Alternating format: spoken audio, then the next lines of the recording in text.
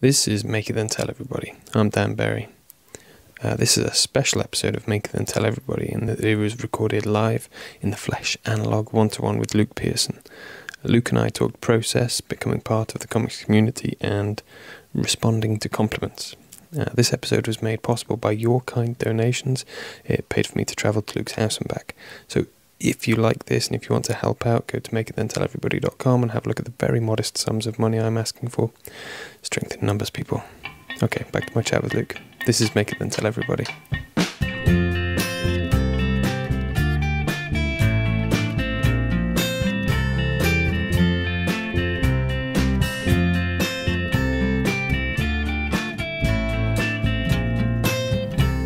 Okay, so this is definitely recording. Cool. Luke Pearson. That's me. Thank you very much for welcoming me into your home. You're very welcome. Yeah, so at the moment we're sat in your studio. Yeah, I guess you could call it that. Yeah. Why? What would you normally call it?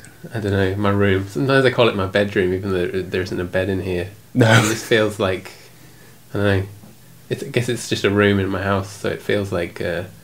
Well, it's an upstairs room as well, isn't it? So yeah. That's where the It bedrooms doesn't are. feel like a studio. It doesn't feel like a cool like artist studio. It just feels like a parent's bedroom that has my desk in it and stuff on the walls, you know. Because it's got those nice big windows. Yeah. Yeah. And kind of like a horrible mirror that isn't mine on the wall. That's nice. It's alright. It's clearly been decorated by someone wanting just a nice bedroom. It's very nice. I'll go alright, that isn't far. it? I'll It's say okay. it seems fit for purpose. Yeah, it does Cool. the job. So people should probably know who you are, but you draw comics and I illustrations and stuff. Draw comics and illustrations, and yeah, I guess that's mainly it. That's mainly it. Yeah, and some kind of animation stuff, kind of. Video game stuff. I guess not really, but I've done some designs for a video game. Yeah. I don't know. I've done lots of things, kind of like once Right. or a couple of times. You never got asked back. Well, that's the negative way of looking at it. I like to think of it as I've just got A broad yeah, base. yeah, exactly. Yeah. Okay, sorry. You're right. I was totally negative about that. I'm negging you already. I'm so sorry. So how did you get into comics then? Well, like most people, I guess I drew them when I was a kid. As I feel like a lot of people who have always drawn did, you know. I don't know, stuff like I'd read the Beano when I was younger. Yeah. As again, almost everyone in Britain who does comics seemed to do. Yeah. It just seemed like a thing. Like just at Christmas, I'd get a Beano annual, and I guess that goes back a long time. Yeah. I don't know exactly what my first exposure was, but I always think it's kind of like that. And I used to read. I remember my uncle had sort of like a full set of Asterix comics. Yeah. Which I kind of tore through. And also at my grandma's house there was like a big stack of my uncle's old 2000 ADs that were there for a long time. So every time I would go there, I'd be kind of ploughing through those, which I was way too young for. But Yeah. I always feel like those kind of three things were probably my early Exposure. yeah. And so did you spend? I mean, because I think the way I got into comics was copying Asterix and Garfield comics and trying to pick apart how they were drawn. I don't actually remember doing that. I think from quite early on I was making up my own stuff. I was just kind of, I can remember doing stuff that was kind of in the vein of something like really wacky stuff that kind of looked like I was trying to draw something from the Beano and come up with like wacky names for like funny animal characters, but they were usually really kind of violent as well. I used to like just coming up with the most, like it seemed like I was drawing comics then to show to basically like my parents and my grandparents. Yeah. And there was definitely a point where I was trying to come up with the most shocking possible thing. Like for some reason I really enjoyed like drawing something horribly unpleasant and then showing my closest relatives like what horrible thing I'd come up with. And they didn't stamp that out of you really then? They seemed to encourage it. Oh really? I always got, I don't know, I always got a kick out of their reaction or something. I don't know. I just always liked doing that. But then I also used to draw this comic called like Super Rabbit. I used to draw Super Rabbit comics. He was my character, a really original character. Yeah. It's just like a rabbit with a cape who like evolved over the years. But I would always draw him. I always draw him specifically at my grandma's house, and would kind of finish it and then like fold it together and then like hand it to her and then kind of watch, like wait eagerly as she like read through it. And she would always be like really enthusiastic and really kind of make a big deal about it. Like she was really excited for the next one, and I really liked that. Yeah. And I feel like that's kind of the similar kind of response I'm looking for now, because she was like my first proper kind of reader, fan, audience. almost. Yeah, definitely. So are you trying to say that you crave validation now for what you're doing?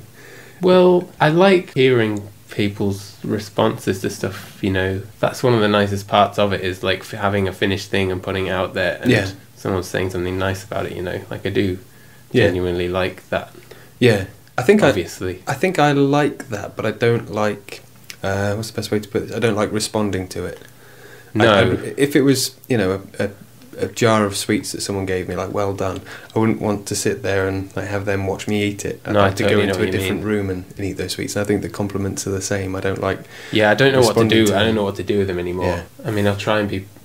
You can't really take a compliment into another room and sort of roll around on top of it, sort of rubbing it into your skin and everything. I can remember a time when I first started putting stuff on the internet, and I used to, like, I just posted on DeviantArt for a long time, like for a lot of years. And I can remember when I first started getting comments and stuff, I would reply to every single one. I'd be so super grateful for any comment that came my way. But now I feel like I'm kind of a prick now, because I don't know how to respond. So I still want to, like, sort of, like, I still am really grateful for anything anyone says positively about my work, and I'd like to respond, but it gets to the point where it's kind of weird, you know, like you don't want to be saying thanks to literally anything anyone says to you. And so is this largely on Twitter then, or on your blog? Or? Yeah, I guess. Well, Twitter especially, I barely tweet anymore, because I feel like I just don't know what to do. I don't know. I feel like I'm not like... Because you've got a lot of followers. Do you visualise them as like one enormous group of people watching you? Sort of. I definitely don't see it. Like, I don't have that many followers, but I have a decent amount, I think. But I don't think of them as like they're all like my fans. I think of the majority of them are kind of people who've seen me on some blog or something. Well, I see, like, obviously I look at everyone who they turn up in my spam box saying new follower or whatever. Yeah. It seems like the majority of them are kind of students. Yeah. Or some kind of, like, I don't know, like... aspiring artist. Well, like, sort of seems like little companies or something. And I don't see them as, like, someone who necessarily wants to follow my work. It's just someone who's kind of, I don't know, it's kind of bookmarking me somehow.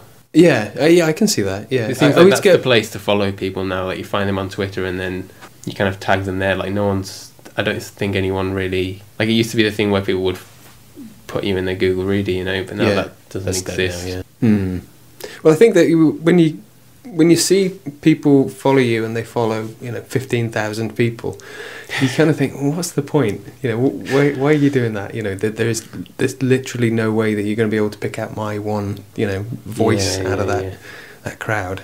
It's a bit strange. So you started by putting things on DeviantArt then? Yeah, well, I didn't start doing that. So where did you start? Well, actually, my first place I've ever put anything on the internet was Elfwood. Elfwood, which was... Wait, what's this? It's like a fantasy. It's kind of like it's like DeviantArt, but predates it and is specifically for fantasy art. It was specifically for fantasy art, like high fantasy, like it's basically just loads of pictures of elves and such. Yeah. And then it kind of became like fantasy and sci-fi art. Right. But it was a really complicated, weird site. I think it is still there. But it's funny, like you had to... Every single piece you submitted had to go through this sort of like week-long moderation process. Like everything, like someone was looking at every single piece that went up and saying that was okay. Yes, no. And it was organised in a really complicated, strange way. It's still there. And actually my page is still there.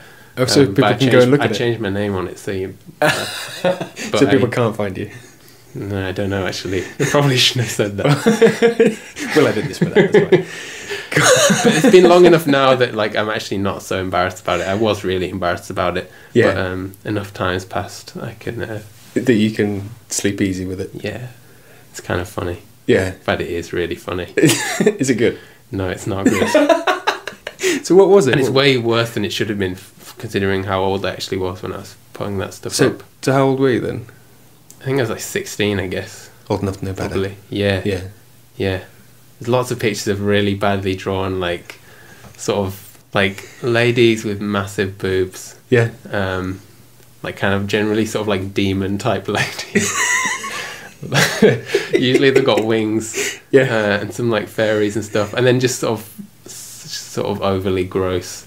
There's one picture of, like, some guy who's just, like, a torso, and he's being, like, tortured by a big slime monster, and there's, like, beams of light coming out of him or something. Okay. Yeah. Sounds great. It's cool, yeah. It's really cool. Are you ever tempted to go back and redo those? Maybe. I'd like to. So there are some on there I do actually want to kind of show people now. Because they're cool. They're kind of funny. Sounds amazing. So when did you first start drawing comics? As you know, as people would recognise Like your comics now, yeah. I think sort of during university. Mm-hmm. I think I always think it was like after I kind of found Chris Ware's comics, or like in some talk or something in some class at university, one of the tutors brought up Chris Ware and was like talking about him, and that I'm pretty sure that was my first introduction to him. Yeah. And it feels like some of my earliest comics that kind of look like the ones that I'm doing now were like as a result of seeing that stuff. Yeah. But I definitely done a sort of around that time, kind of before then, I was doing I do the odd like small comic or small little strip. I did some goofy little strips, but not much. It's weird because I feel like I always sort of read comics, and it was always kind of at the back of my mind that I'd like to draw comics. But there was definitely some kind of gap in, like, probably while I was a teenager, where I just don't think I was drawing them, or I didn't think I drew in the right way to be doing them or something. It didn't seem to be. Yeah. So do you think there's a difference between the way you draw for comics and the way you draw for illustration then? Sometimes definitely. I think one difference is that I just spend a lot longer on a single image in an illustration. But that stuff has kind of developed differently for me. Like I have a couple of different illustration styles. Yeah. And I've definitely got a more kind of like flat, designy kind of you work style with that I do. Sort of geometric shapes. Geometric. That's the European version. Geometric shapes. So I do that kind of thing, which I feel like looks quite removed from my comics work. But then I've got to do other illustrations where like that kind of flat stuff was what I was leaning towards when I was kind of towards the end of university. Yeah. And up until quite near the end, I was still kind of assuming I was just going to be doing illustration solidly. Yeah. Like, it still hadn't become apparent that comics was a thing that I would be able to do as anything other than a kind of hobby. I guess. And I hadn't done any really until the end. I hadn't even done like any small press stuff or anything. But now having, after I kind of was in a few comics and I had my first Hilda book out with No Brow. Yeah. It seems like more and more when people do ask me for illustration, they know me because of the comics, and they want something that looks like something from a comic or is kind of related to comics in some way. Yeah. Like I did a book cover for Penguin. I did like a cover for Lucky Jim, and that was specifically, they wanted that to be a kind of designed like a comics page and look like my comics work, whereas my natural instinct for a book cover would not be to do that. It would be to do something simpler and more designed, with less obvious, with less sort of like characters on the front. Yeah. And so what was your first sort of, which toe did you first dip into small press stuff then? I don't know if that's a really good question. Toe? I don't know. I'm very good at asking questions. I don't know if you noticed. It's a talent I have. I think what I'm trying to say is, how did you first get into the small press stuff? I don't really remember. I did like the cover and a comic in Solipsistic Pop 2. Sure, yeah. I remember that seeming like that's at that time felt like a massive deal to me, and I was really excited when Tom asked me to do that. Yeah. I'm still really happy with the stuff that I did for that, and that felt like a kind of turning point or like something. a milestone, yeah. I can't remember if I'd done a mini comic before then or not. I don't think I had, but it's kind of through that and maybe a couple of other things at the same, sort of near the same time, that I kind of got to vaguely know some people from the scene. Yeah. And started to pay more attention to that stuff, or just discover it at least. Yeah. I've only done 2 mini comics. I did like one thing that I kind of had an idea that I was going to do regularly, called Dull Ache. Yes, yeah. There was like a couple of comics that I did specifically for that, and some like sketchbook works and some just drawings and stuff. And I had the idea that I was going to keep doing that, but I just didn't. I did one, and then other things kind of turned up, and I did those instead. Yeah. I mean, it's interesting because the small press, scene, I guess, is one way of describing it in the UK. But it's I don't know. Do you think it's difficult to get into? To get into the small press scene? Yeah.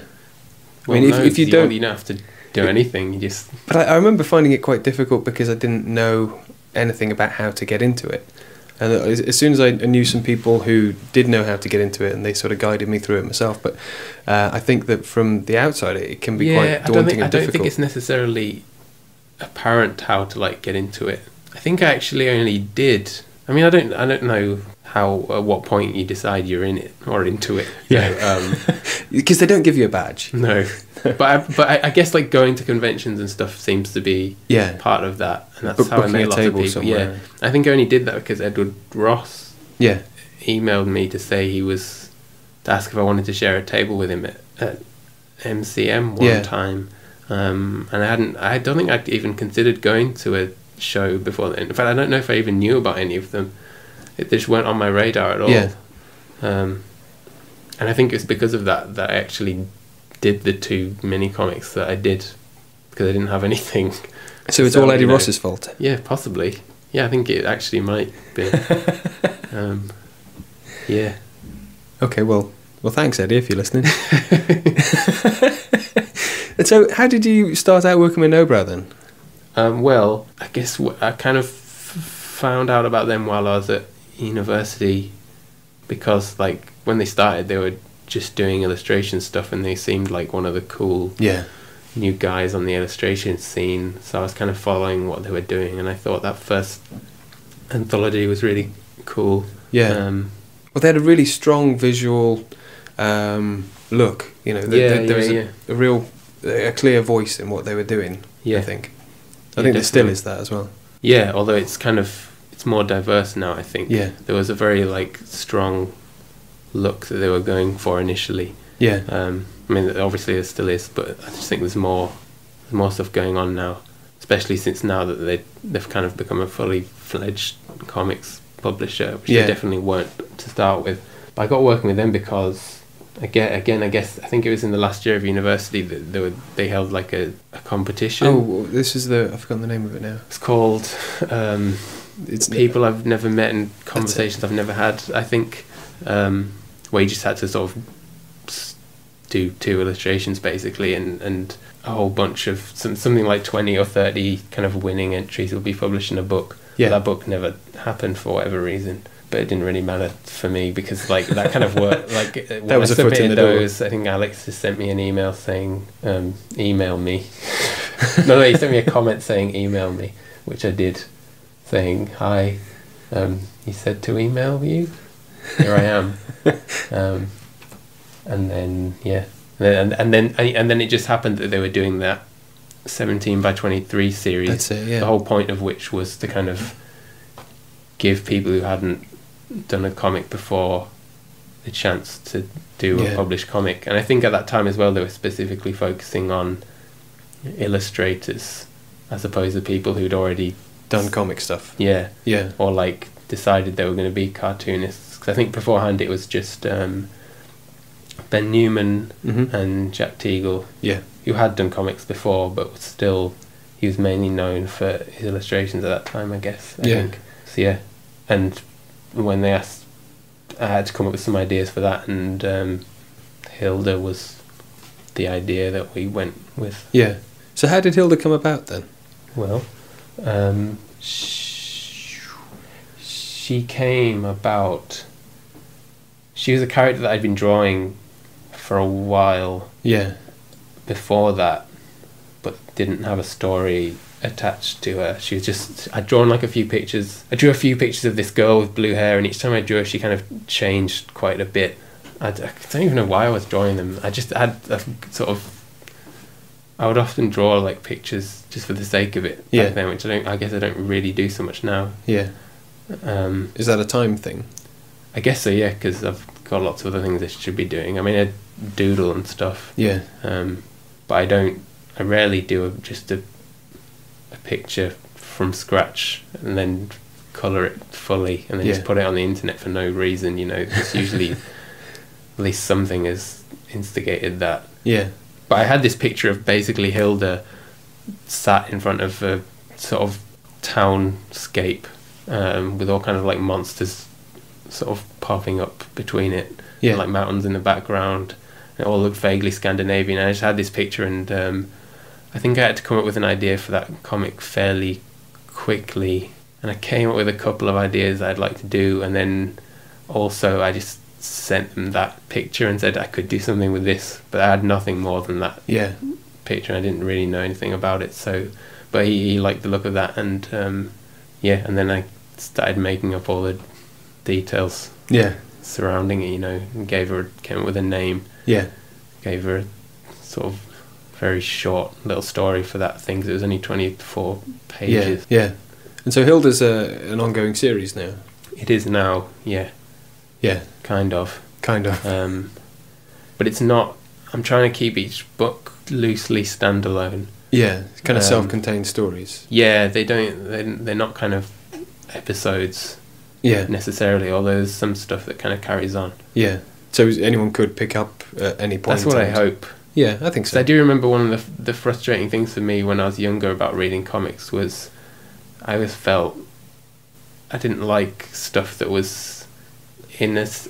I had the impression that if there's something in a series, I couldn't get into it because I'll never be able to buy all these things. Yeah. And I couldn't even. Yeah, I remember wanting to start buying 2000 AD Yeah. when I started to get pocket money and stuff. Yeah. But it was like one issue was like all my pocket money, and there was just I would flick through it and see that, you know, there's like 4 pages of a story that's already, You know, like 40, well underway. Yeah. It just seemed like a remember- rip-off to me. I remember trying to get into, I think I've spoken about this before, I had friends who were into comics, and they were Yeah. into, you know, X-Men comics, but you couldn't open them up and read them because they were in plastic, and they had a little book with prices of how much everything was, and so everyone would like talk about, oh, it's this one, and this is worth, you know, £200. Brilliant. Mm-hmm. And I remember being, you know, a bit confused that they weren't reading them, they weren't interested in the stories until someone was reading them, and then you found out you needed to know the backstory of so and so and had the relationship, and it's actually a different universe or something, such and such. And there was so much like that you needed to know beforehand before you could actually get into it that I just didn't bother. Yeah. And I still haven't bothered. I really wanted to be. I think when I was a teenager, I really wanted to be into like superhero comics. Yeah, me too. Like really badly, but there wasn't. For starters, there wasn't a comic shop like accessible to me really. I only saw what was in the newsagents. Yeah. Which are these sort of weird repackaged like Marvel comics. I did buy I sort of like bought the supermarket Spider-Man for a while, whatever that was. It was actually an advert for soap. Yeah. You know, it's very clean smelling. Yeah, but I remember like I always I badly wanted to be into that stuff, and I would read up about that stuff. I'd read up about all the characters. Yeah. Well, I remember really liking the cartoons as well. I remember thinking the cartoons are brilliant. And then, you know, we had a comic shop in our town, and if you went in, they were all in those long boxes, they're called. and so you needed to be bold enough to go and like, you know, thumb through them and leaf through these things to actually find them and dig them out. And it's a lot of, you know, for someone who's maybe a little unsure about how to do it, if they're doing it right, am I doing this right? Am I hurting these? Am I doing it wrong? You know, as I was, it was very, very difficult to get in, I thought. Yeah. See, I feel like I never saw a long box until I was not that long ago, you know. Yeah. There just wasn't a comic shop in my town. Yeah. I guess it didn't get out much. That's fair enough, I guess. Yeah. It is interesting, though. I think about this a lot, that there's lots of different worlds in comics that don't tend to overlap an awful lot, even though what we're practically doing is the same thing. Yeah. I don't know where I'm going with that. No.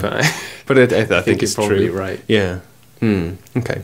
So, how do you approach starting a project then? Because we're sat in your studio at the moment, your mum and dad's bedroom or whatever you want to call it. You live alone. That's fine. Well, not alone. No, I don't live alone. You don't. I live with Philippa. You live with Philippa, Right. of course. Yeah. How does that work then? Because you're both cartoonists. Yeah. Does that work? Does it work? I guess so. Okay, that's fine. This doesn't not work. Cool. I always wonder about when you have couples that are both artistic. Mm-hmm. You know, is it great or is it awful, artistically speaking? I mean, there may be some kind Somewhere of grey in the middle, ground, in between. Like, at times it's like it's great because we like a lot of the same stuff. We kind of share books, Yeah. and things. There's always lots to talk about. Yeah. So I mean, it is good, and it's good creatively as well. Yeah. For kind of like bouncing ideas around and also just stealing her ideas. Like, to be fair, there's a lot of there's a few bits in the Hilda books that like I should flag up basically as her like doing. Like, there's a few kind of like gags and things that she basically came up with. Yeah. And you know, I just took because it worked. But I'm sure it works. I think you both just have, ways. yeah. I'm sure I've given her some ideas. Yeah. Maybe. I'm certain. So when you start a project, how do you capture that idea? Because I know that, you know, if I'm almost falling asleep and I have an idea, I have to write it down. Because if I say to myself, I'll remember that, never ever will. So No. how do you capture an idea once you've had it? Just the same way as anyone, I guess. Just try and write it down in some way. Yeah. I'll scribble it down in a sketchbook, just on a piece of paper. Yeah. I guess. Well, I think that for me, as soon as I've turned it into ink on paper, like it's solid and I'll remember it. But if I don't jot it down, if I think, oh, that's a really great idea, I'll remember it. I just won't. Actually, even if I never look at that piece of paper again. I think a lot of the time it isn't solid for me. Like, I very rarely go back and look at my sketchbooks. Yeah, me neither. I always think I will. Like, it's kind of why I'm putting stuff in there. Yeah. But I never look back. And then sometimes I do look back, and I just like throw there'll be mine something away. that I've scribbled down and I can't read anymore. Yeah. Or I always think I should write down any idea that I've had, so I write down a lot of really bad ideas. Yeah. Really embarrassing ideas, and I do think I'm going to have to destroy most of my sketchbooks at some point, because I don't want this stuff to be like left for posterity, because it's awful. It's just full of the worst ideas. Yeah, but do you think that with ideas that they can't all be winners, but you've got to give them at least a chance?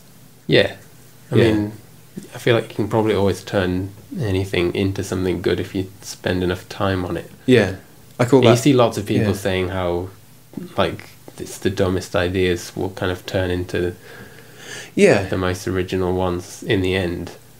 Well, I think that I don't know about you, but I've got there's a part of my brain that when I'm coming up with ideas, that if the part of my brain goes, no, don't do that one, it's probably the one I should pursue. Yeah, maybe. Yeah, because I think that, I know for me, my first instinct is to go for the easiest, most immediate idea, which I'm always quite wary about, because then I think if it's easy, someone else has done it, or if it's easy, then it's probably not worth doing. So I'm quite strict with myself. Yeah, you don't want to do easy. I mean, I've heard someone say that with art you should take the path of most resistance. That sounds about right. Yeah, I think so. Because it is difficult. I mean, all the drawing and stuff. Yeah, no. But you know, I don't know if there's a path of least resistance in comics, but I think certainly challenging yourself is a good idea. Yeah. Obviously, I think it's always the best idea. So you've got an idea, you've captured it on paper, you've put it in a sketchbook. It might be bad, it might be good, or whatever. But you've got an idea.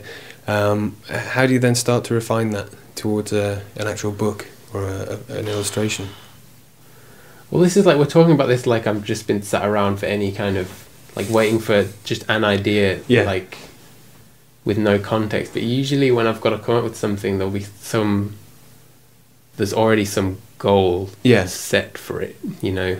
Like I do often, like, I'm always got a loose idea in my head that I want to do some more mini comics, like alongside like the Hilda stuff I'm doing and any other sort of illustration work.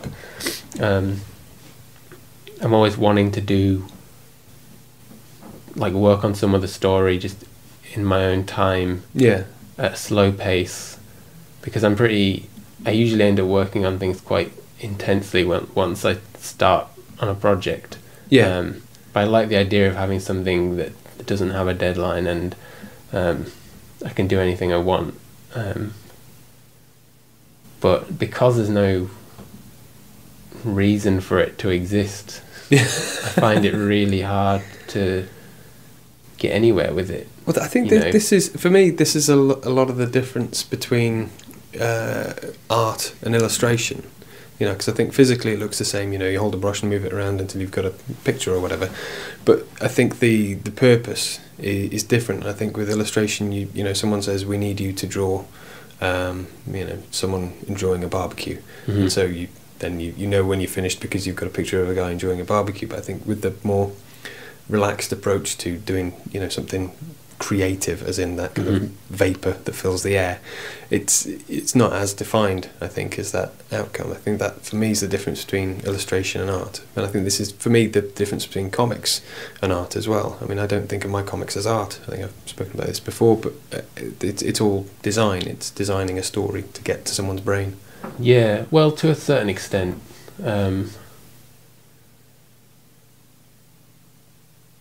I think there is a difference, whereas when I'm doing an illustration, I am just trying, like, that does feel like there's a job I'm trying to do, but it's not necessarily that kind of thing isn't necessarily what will, like what I was talking about, how that will get me to actually start working on something. What am I saying? What I was saying was, like,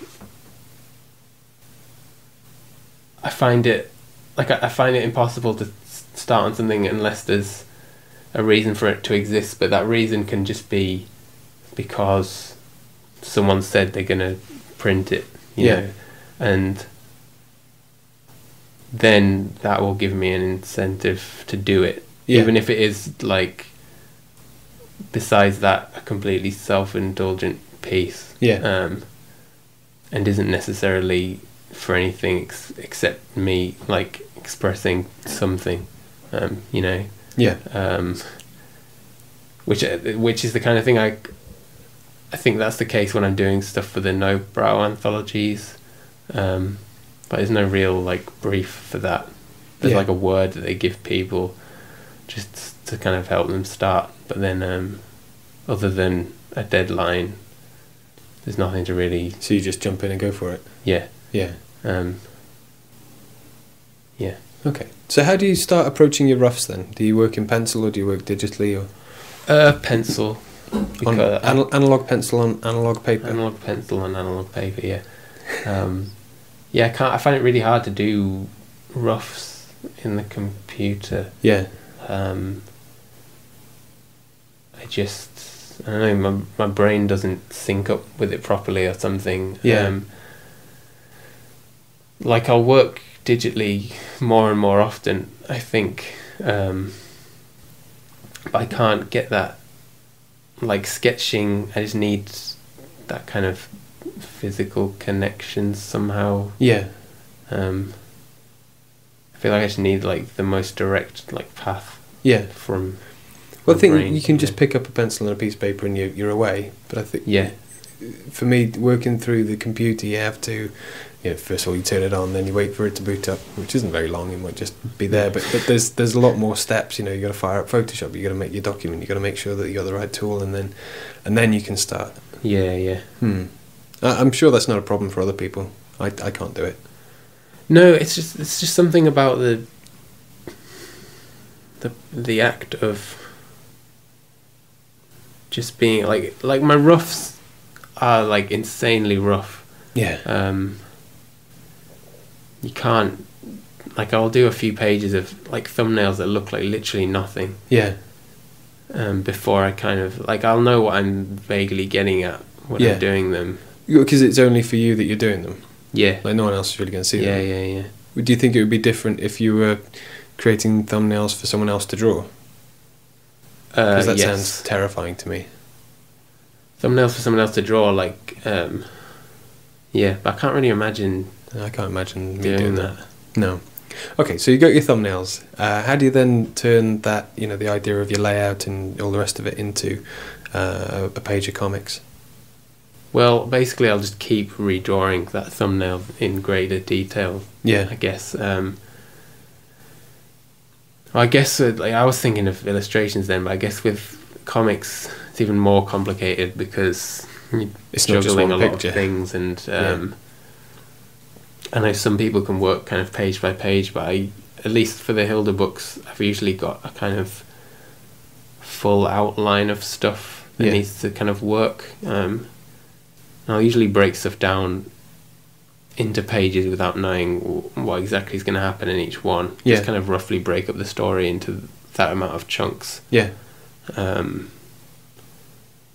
then I'll spend a while. Yeah, I mean, I'll do a few versions of I'll do like a few kind of thumbnail versions of the page, just trying to. A lot of it's just guesswork, just kind of throwing down like panel arrangements and figuring out if that could work. Yeah. And then I just kind of take a stab at one and then do a bigger version, see if all the stuff fits in a way that makes sense. Yeah. And then I'll kind of do a bigger, like maybe like an A4 version of the page, but like again really roughly just throw all the panels in. Yeah. I guess I'm just constantly like refining it. So at what point do you know that it's refined enough, or is it just I've run out of time now, I've got to draw it? Yeah, well, that's definitely part of it.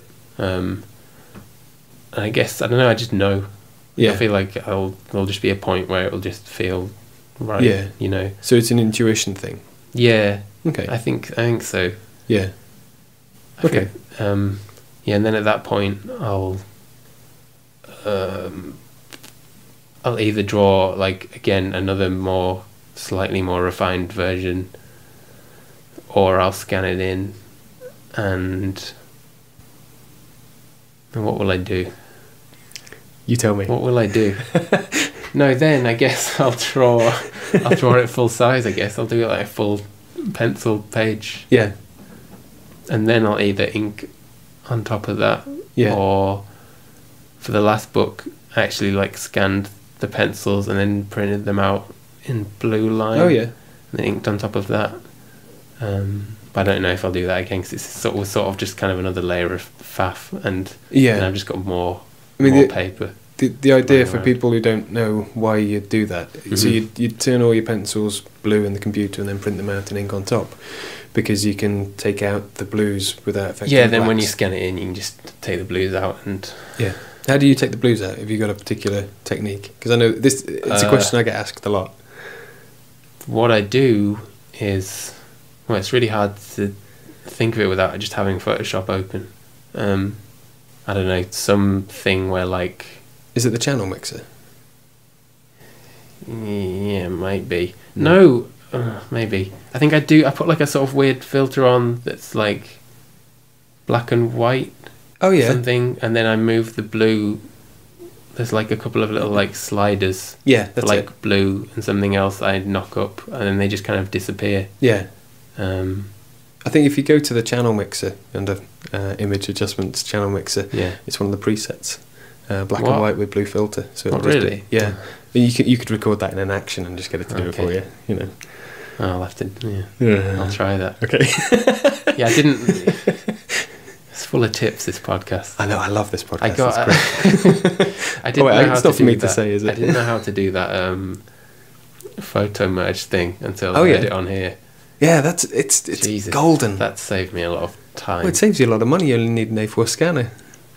Well, yeah, but I mean, I was always, yeah, I've always thought you only need an A4 scanner, but Yeah. I'd be scanning like two bits of paper in, and then Trying to piece them together by yeah, hand. moving them all Yeah. in and overlaying them, spending hours like nudging them around and like rubbing bits out to try and make it work. Yeah. And then there's a button that does it for Yeah. you.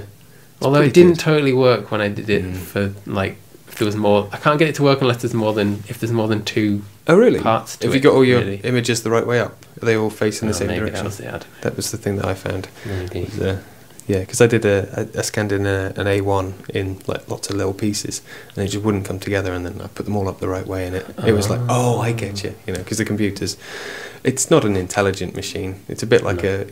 a dog that you throw at a stick, and it's like, oh yeah, your stick. You're like, that's not a stick, you know. Oh god. Okay, so you've got it scanned in, and for the last book you printed out with the blue lines and you'd ink over the top. What are you Yeah. using to ink? I normally use just a Pentel brush pen. Yeah. Yeah.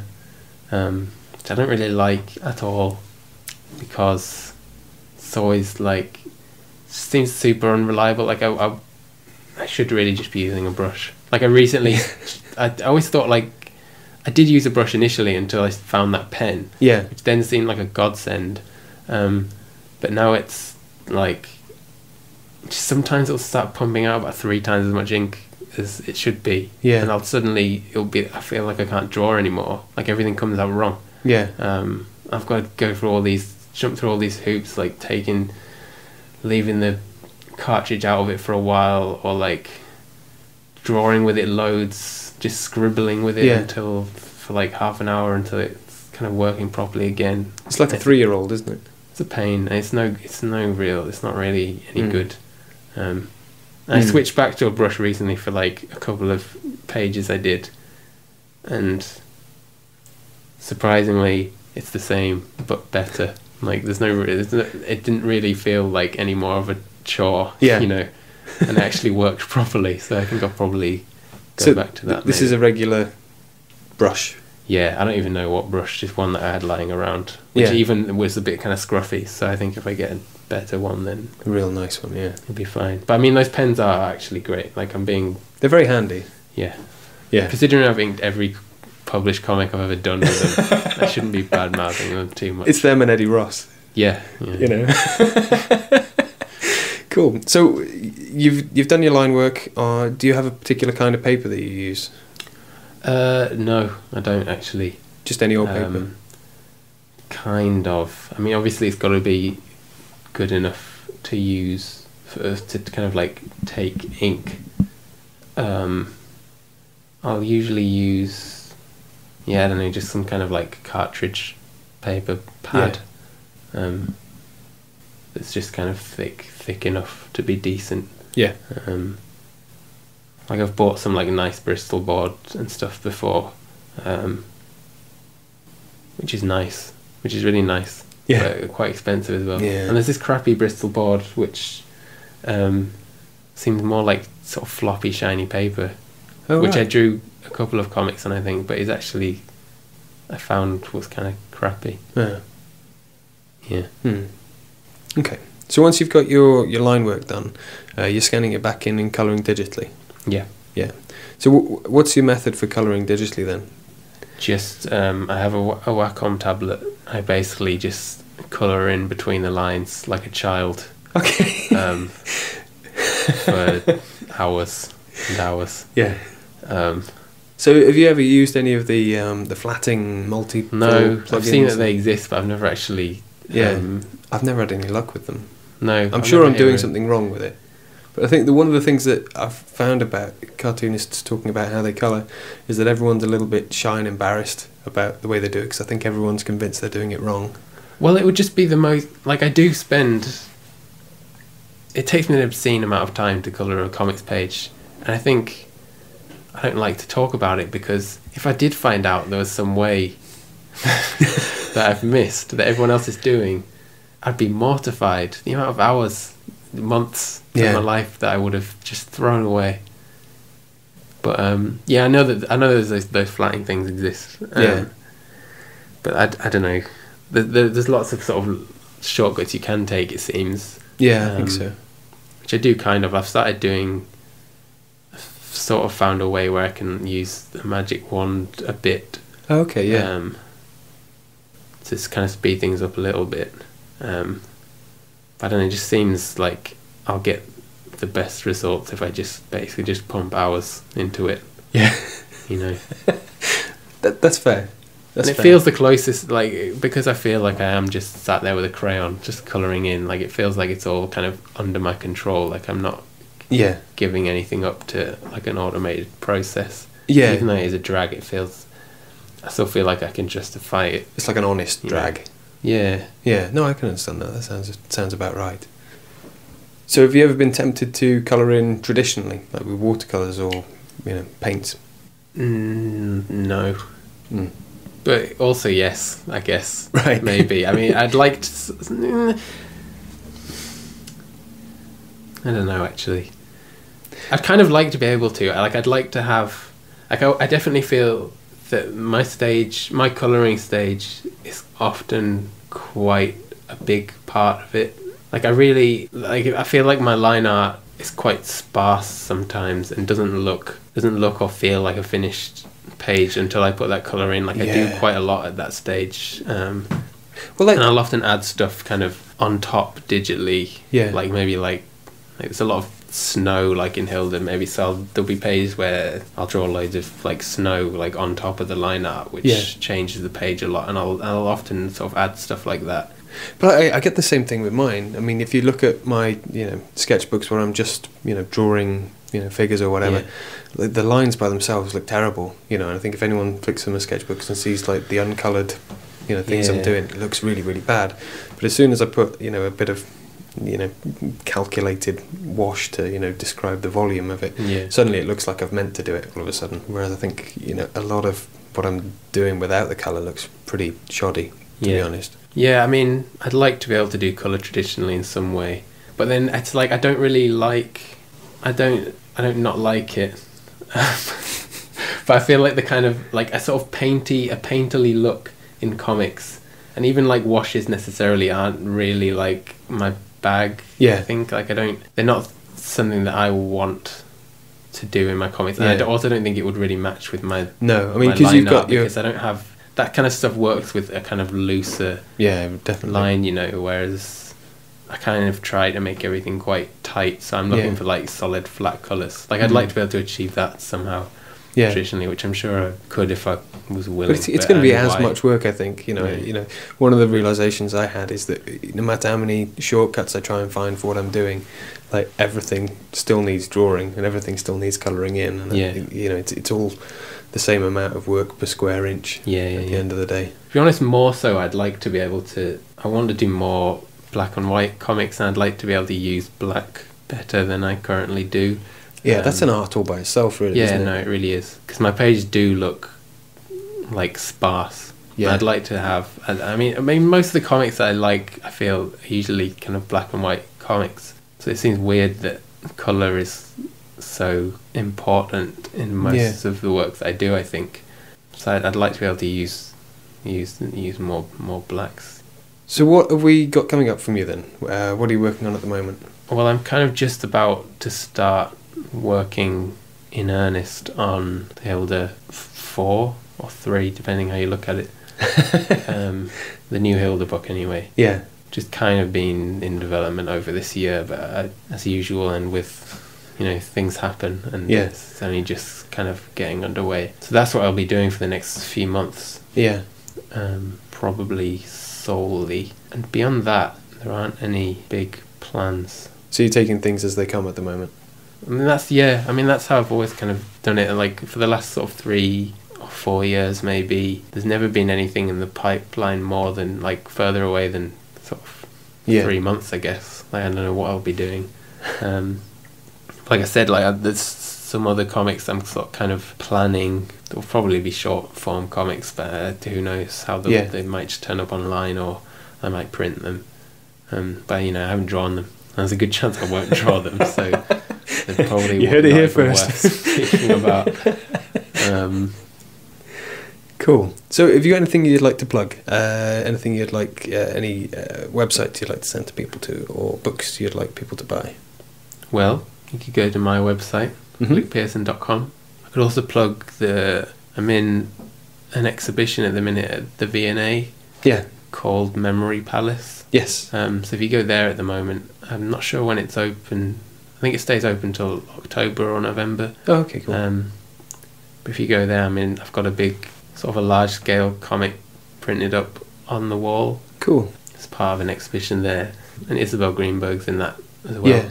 Yeah, so I would plug that. Yeah, and even if you're listening to this in the incredibly distant future, just go and visit the V&A, assuming it still exists. Sure, we don't know how far in the future you're actually listening to this, but it's a nice place to go and visit. If you're that far, if you're worrying about whether it exists or not, that exhibition probably won't still be Probably. on. Well, never say never. No, it's true.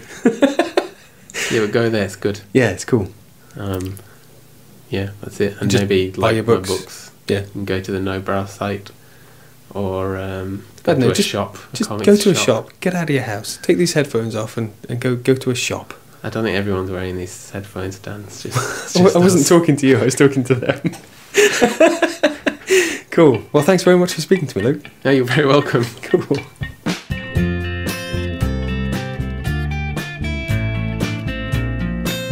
Thank you very much to Luke for having me in his house and speaking to me, and thanks as ever to Jim Guthrie for letting me use his song Hug Me Till I'm Blue of his album Now More Than Ever. Please go and buy it.